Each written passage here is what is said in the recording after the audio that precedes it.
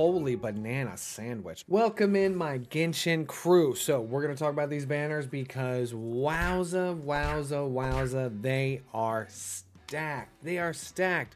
These are probably some of the best banners in a while. I can pull it up on the screen here. That's how long that's how long the last awesome banner was. So let's talk about it. This character banner is stacked. Let's talk about Hu Tao. Hu Tao is a great pyro DPS polearm user. Now, the one caveat that comes with Hu Tao is with her C0, no constellations. She's good, but people think she's a little clunky. She's fallen off a little bit since Arlecchino has come in. Arlecchino is a lot cleaner, and she does outscale Hu Tao for damage. So Arlecchino is our top DPS for pyro. Now, Hu Tao's still up there, but however, if you can get her C1, that's where she really shines and her gameplay really smooths out. And even still, some people don't really like her gameplay even at C1. So if you're not familiar with it, make sure you go to the character event, right? You test her out in the trials and make sure you enjoy the gameplay. Now, let me switch over. Her damage is really strong, so don't let the bad people fool you here. With her C1, she smooths out. I loved Hu Tao. I've loved her ever since she was revealed, so I got her C0 when she initially came out. 35 wishes on the 50-50 win. Let's go. And then when she came back around, I got her C1. As long as you're looking for a pyro DPS that is a little weird, right? So the lower her health is, the more damage she does. To a certain extent. As long as you like that style of game, I think you're going to really enjoy Hu Tao. Now, these 4 stars, holy banana sandwich. Okay, well, unfortunately, look, let's be honest here. Sethos, like I said, 4-star, electro damage, DPS. He drew the short end of the stick. If he was a support unit, he would probably use way more. You can use him, he's fun, but I'm not going to get into the nitty-gritty for his design here just because most people don't want to hear it. Xingqiu, a top tier support for any Genshin player, especially if you can get constellations, okay? His C2 and his C6 are kind of like the top 2 that people should go for, but get as many constellations for Xingqiu as you can if you want your count to get stronger and if you want an amazing Hydro support unit. He is top tier. He is tied for Bennett as probably one of the most useful supports in the entire game. And it's not really that difficult to argue that point. Now, Kuki, an amazing unit. C2 is what you want to strive for. Okay, that's the game changer because it extends her E. This girl's E, crucial. There's a better word for crucial, but her E is crucial for Hyperbloom teams, for Aggravate teams, and you know, honestly, you could probably do some Taser comp teams too. However, they wouldn't be, the Taser comps do not run off of EM, right? So, extremely viable, extremely used. Both Xingqiu and Kuki show up a ton during exploration, show up a ton during Abyss gameplay. Both of these are top tier, god tier supports that any Genshin account should use. Trust me, don't regret it. Pull these units if you don't have them. Even C0, both are great. Just Xingqiu becomes a god at C6. Kuki, her gameplay doesn't change too much, but C2, she gets better. And then C6 like stops her if she dies. Yeah, reaches 1 point will trigger drops 25%. She'll gain 150 EM for 15 seconds. And the elemental mastery is what causes the hyperbloom damage. So the higher her EM is, the more those hyperblooms are going to pop off and the more damage you're going to do. Hu Tao, a great single DPS, and then her Q can hit a mob, okay, but she's typically really good for single target.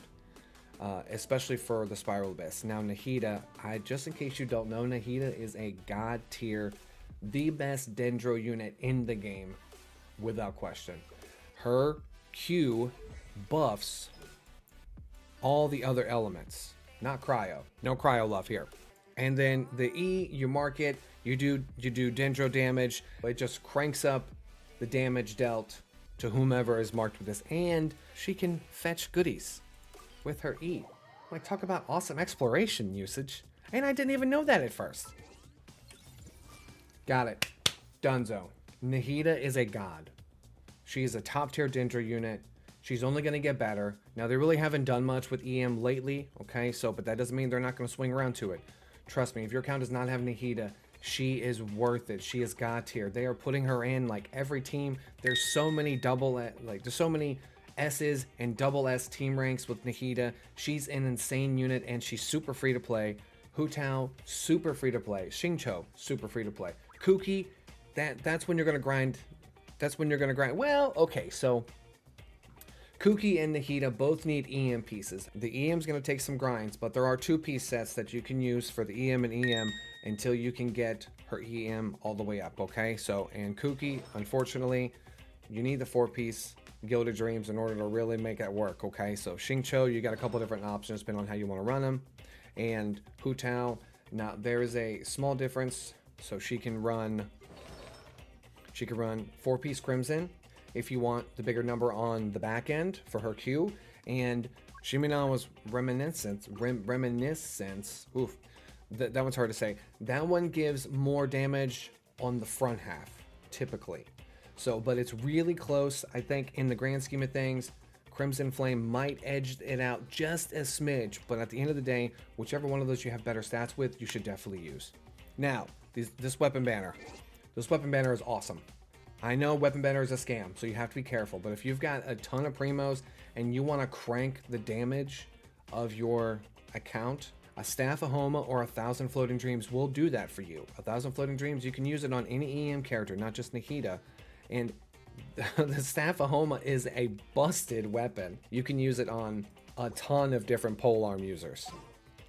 Even if they don't scale off of HP for attack. I mean, it is just a bust. No, I don't need to go here. It's a busted weapon. I will put the picture of Nahida's weapon up. So, but this one, as you can see, increases your HP. It's got crit damage. It increases your attack based off of your HP percentage. And if your HP is less than 50, your attack bonus goes up by 0.8 to 1.8. So like, it's a sick weapon.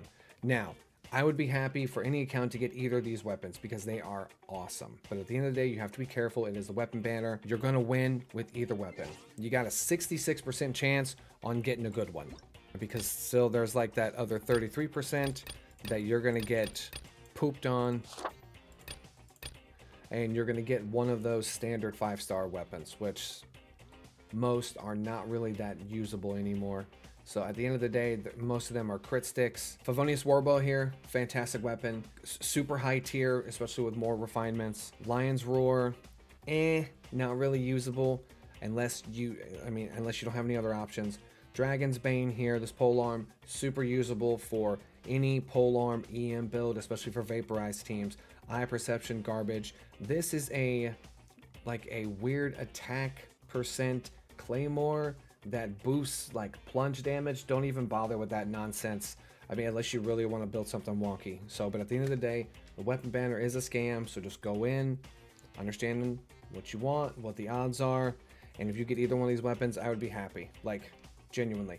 I may even wish for the, and this is where I'm at because I've been playing since the beginning. I would love 1,000 Floating Dreams for my account, but getting a 3rd Staff of Homa is dumb. So I think I'll hold. Don't forget, the Pyro Archon is supposed to come out. I don't know, probably like 3 sets now. I don't know. I feel like it's switched around a lot, or maybe I was just wrong.